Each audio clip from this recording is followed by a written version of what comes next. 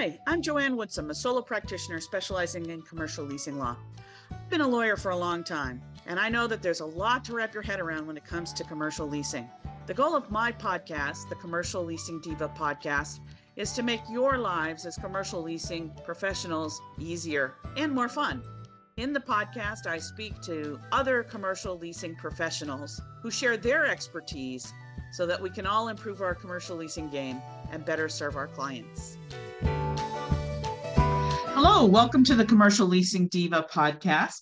My name is Joanne Woodsum. I am a solo practitioner specializing in commercial leasing law.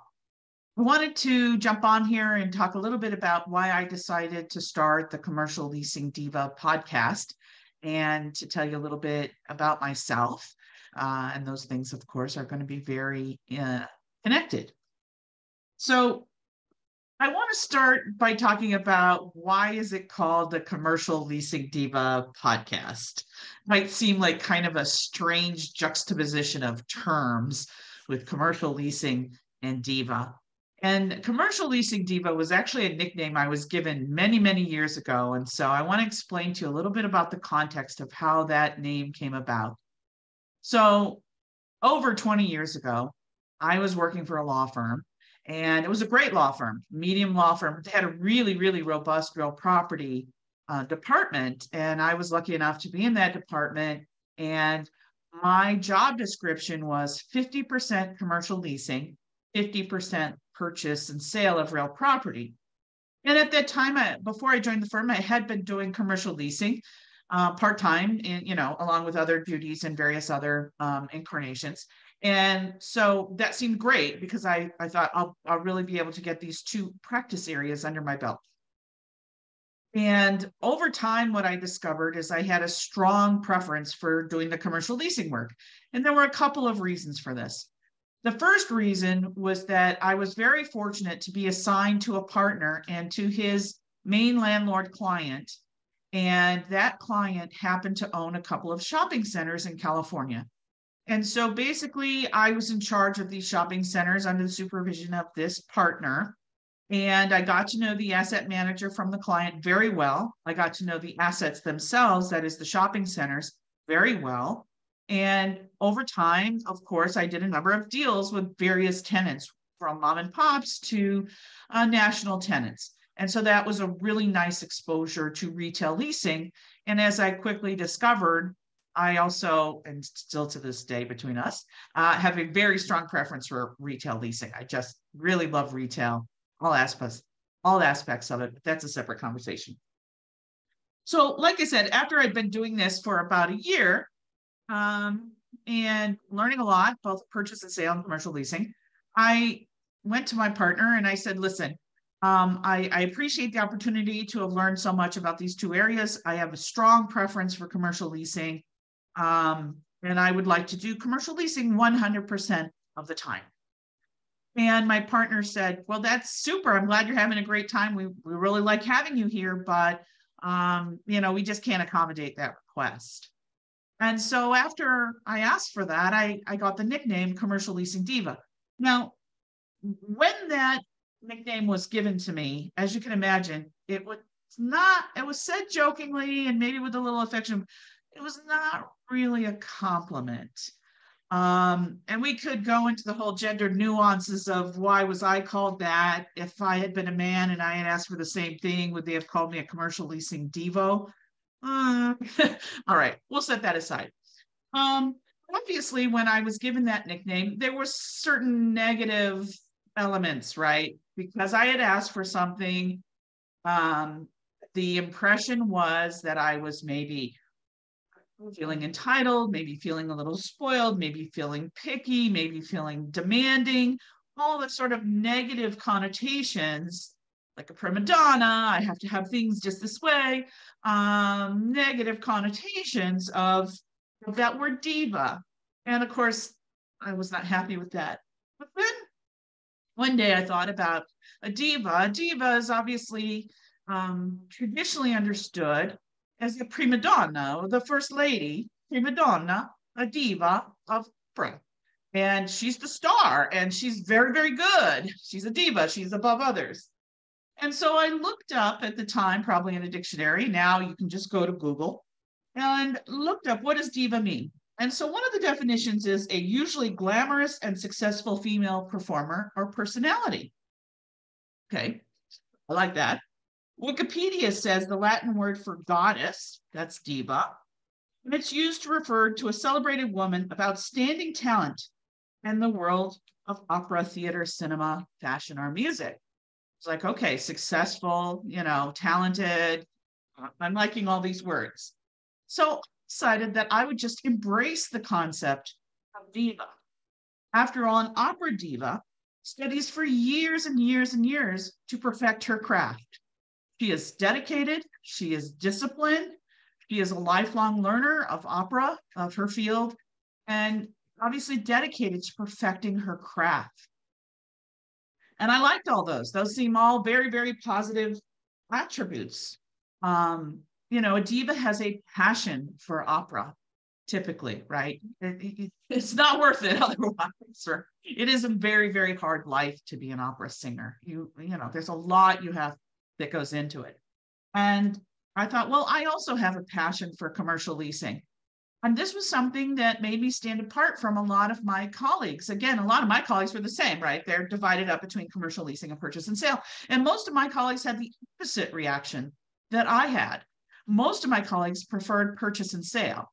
They liked being part of a large team. And typically, if you're doing large scale purchase and sale, multi-million-dollar transactions, you need various people, 3, 4, 5 people on a deal to get the deal done. And each person is assigned one piece of the transaction, but they like being part of this big team and they don't mind that they just have one tiny piece of the pie.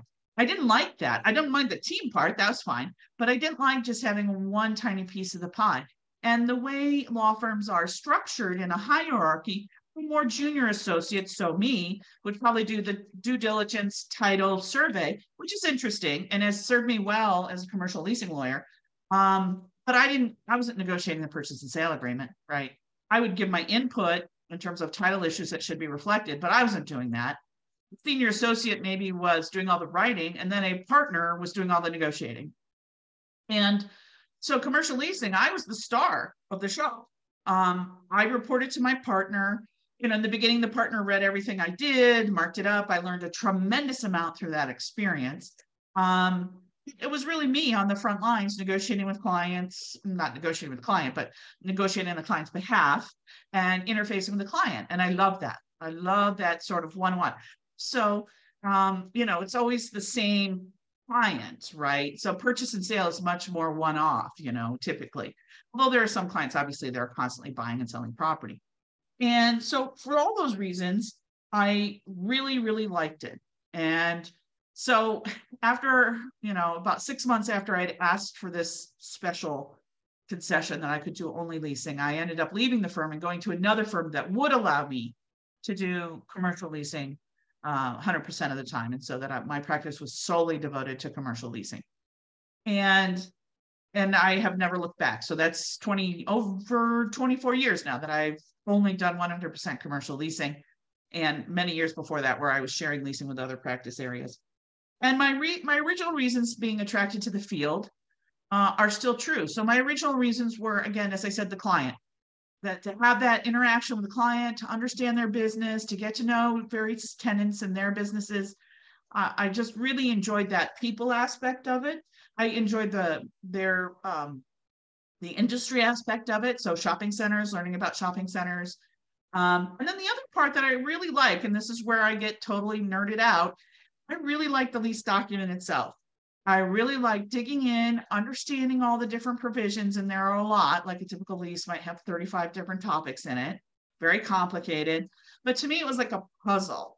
And for a lot of my relatives who are not college educated and they're like, I don't understand what you would do, I would compare it to being like a car mechanic, right? Sort of the beauty of an engine and how all the pieces go together and how they interact, and how if one piece doesn't work, then, the whole thing will stop.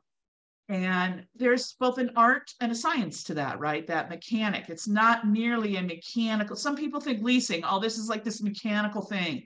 There's no creativity. And I would really disagree about that. I think it's super interesting. I still think it's interesting. Even after all these years, I am constantly learning new things, which is like, how can that be after 30 years? But yes, it is true. Constantly learning. And I love that about it. I really, really love that about it.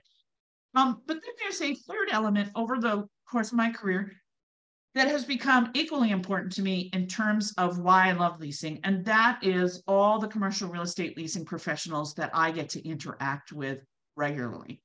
So obviously, there's other lawyers, and I've met so many great lawyers in doing commercial leasing, and many have become lifelong friends.